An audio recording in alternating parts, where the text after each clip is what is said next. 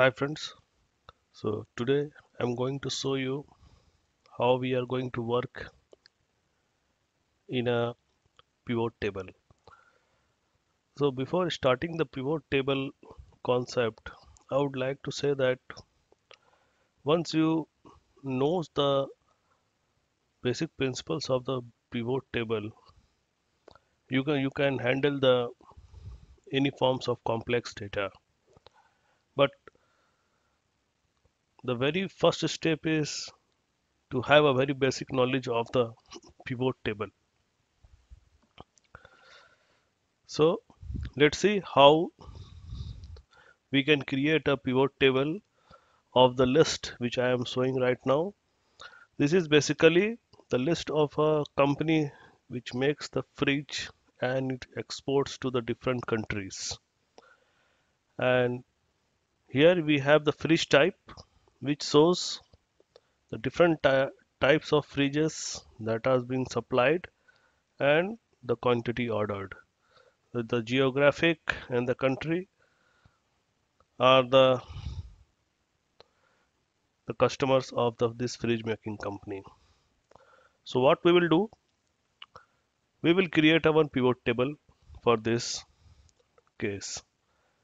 We will go to the insert tab and then click on the pivot table. So the very first thing it asks about the range and the location.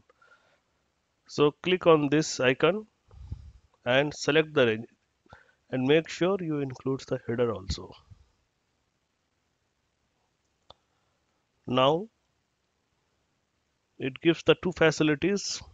The one, we can create the pivot table in the new sheet, and or we can create in the existing sheet. The radio buttons are there. We can select any one of them. In our case, we will create the pivot table in this existing sheet only so that we can analyze the data very easily. So press the OK button. Now see, the pivot construction window appears and you can see the fields to add to report are basically the headers in our list. So one of the important concept that I would like to highlight here, this mostly this kind of report has a relationship of a superset. Within that there is a subset, and within subset we have a subset of a subset.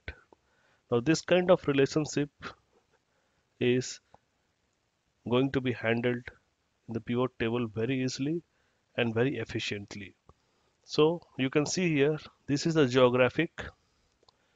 Within the geographic we have the countries, and within the countries we have the types of fridges. It's like a superset, subset, and subset within the subset. So when we click on this area, the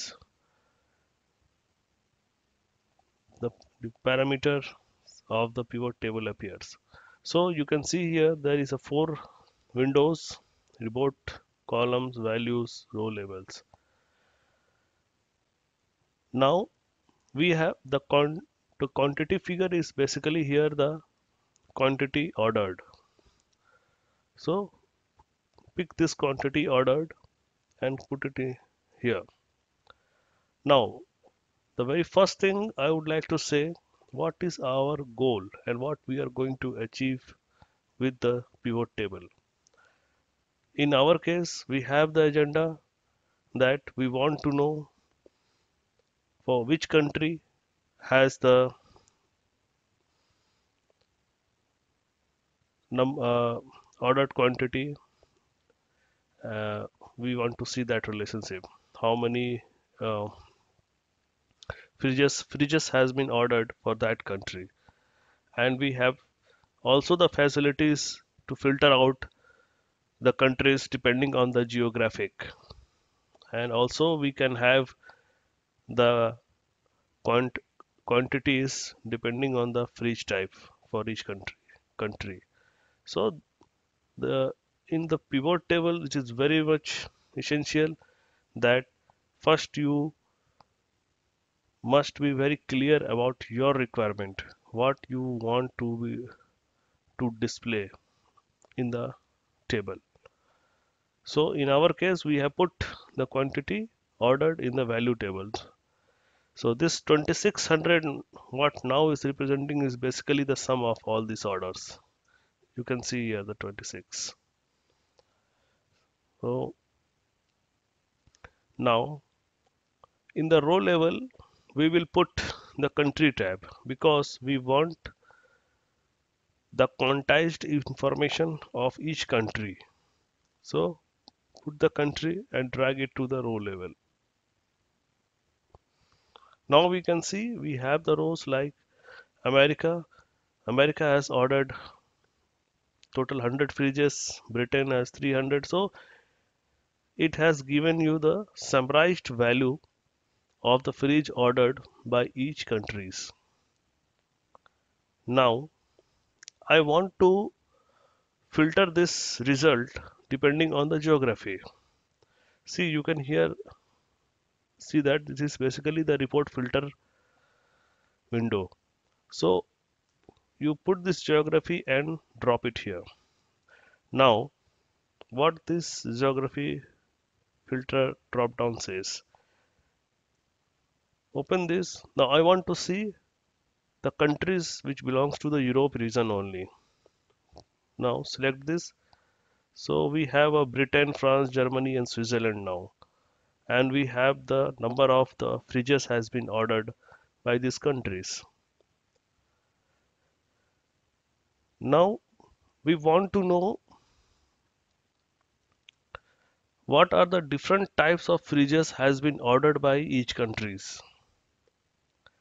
See here we have the basically three types of fridges: general, deluxe and ultra deluxe, and one more normal. So we want to see which country has ordered what kind of fridge. In that case, we can have a one more selection here, that is called the column labels, this window. Now this fridge type, you put it here in the column labels. Now see what this pivot table is representing now. These are the countries which belongs to the Europe. Britain has ordered 300 ultra deluxe fridges and the total order was 300. France ultra deluxe fridge 100 and the total order was 100. You can match the results from here also. Similarly, for Germany, 400 general fridges and the total grand total was 400. Similarly, for Switzerland, Switzerland has ordered 200 deluxe fridges and 500 deluxe freezers and 200 general freezers, so total is 700. So you can see here the Switzerland general 200 and Switzerland deluxe 500. So this is very basic example of using the pivot table. You must understand what this window signifies in the pivot table. Hope this helps you understanding the concept. Have a nice day.